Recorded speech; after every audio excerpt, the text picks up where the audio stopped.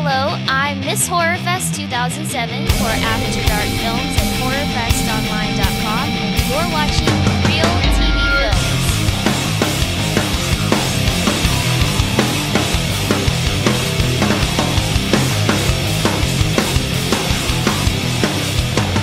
McDonald, and I'm here with Real TV Films and Miss Horrorfest 2. How are you today? I'm doing really good. How are you? I'm great. Now that you're standing next to me, you're definitely the hottest interview I've had all day. And I can see why they elected you to be Miss Horrorfest 2. Tell me a little bit about what you had to do to become Miss Horrorfest 2.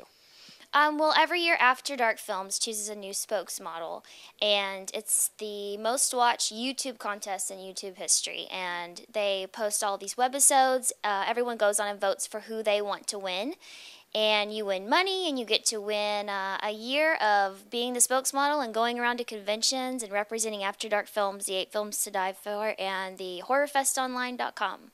Wow. Now, how has your year been? How far into your year are you? Well, my year, sadly, is going to be up at the end of December. They choose a different model every year, and I'm really sad about that, but it's been a great run, and I highly recommend, if you're interested in becoming Miss Horrorfest, definitely check it out. You have until October 17th, actually, to get a video submission in, so you should go to the Horrorfest online and check it out. So how many girls did you have to run against to get to win?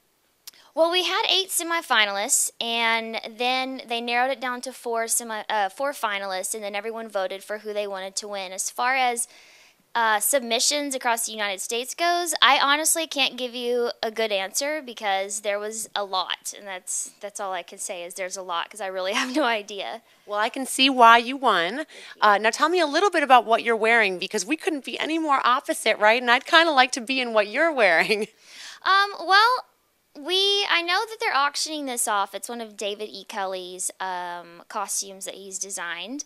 So I'm guessing it's a Catwoman, and I picked it off the rack. I was cold, so I wanted something with coverage, and it just happened to fit me good. And it's leather. So I thought, this is hot. I can wear it around, and it's costumey for Halloween, so that's what we're doing. So I'm very sexy. Thank you.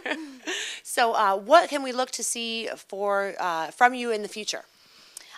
Well, hopefully I can continue being in entertainment industry, but as far as After Dark goes, we've got another 8 films that we're choosing. Those will be out January 9th through the 15th.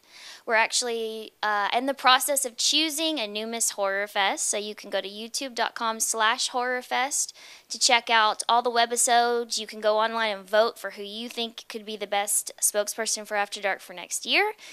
And that's pretty much it. You can check out the films at horrorfestonline.com and see what we've going on. It's going to be a really exciting year. Well, I'm excited for you. It was really nice to meet you today. Nice to meet you. Thank you for chatting with me. No problem. I'm Lauren McDonald from Real TV Films. Deep inside the monster face, hearts so blue with hearts that